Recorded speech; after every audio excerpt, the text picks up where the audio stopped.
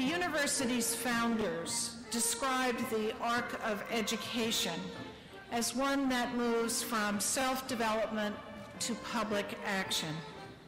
John Cotton, a prominent figure in Harvard's founding, wrote, "God would have a man's best gifts improved to the best advantage."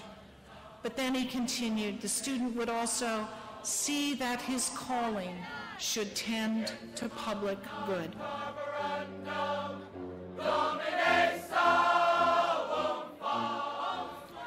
This prescription, articulated nearly 4 centuries ago, captures with remarkable fidelity a fundamental purpose of the modern research university: the development of talent in service of a better world.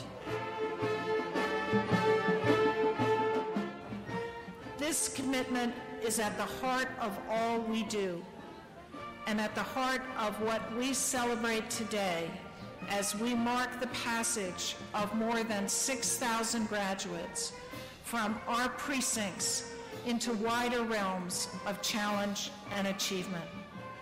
We have equipped them, we trust, with the abilities, in the words of Charles William Eliot, to go forth to serve better thy country and thy kind.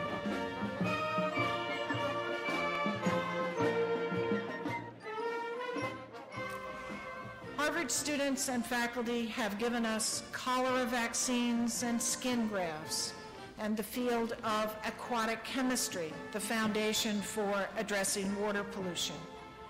They have recently combined the latest developments in cell biology with the sociology of rural Africa to all but halt the mother-to-child transmission of AIDS in one community.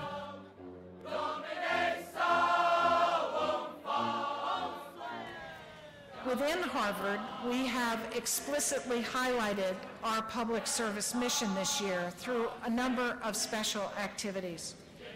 In October, we held Public Service Week, which included a career fair, a graduate student summit, and appearances by notable Harvard alums in public life, including Governor Deval Patrick and Sean Donovan, Secretary of Housing and Urban Development.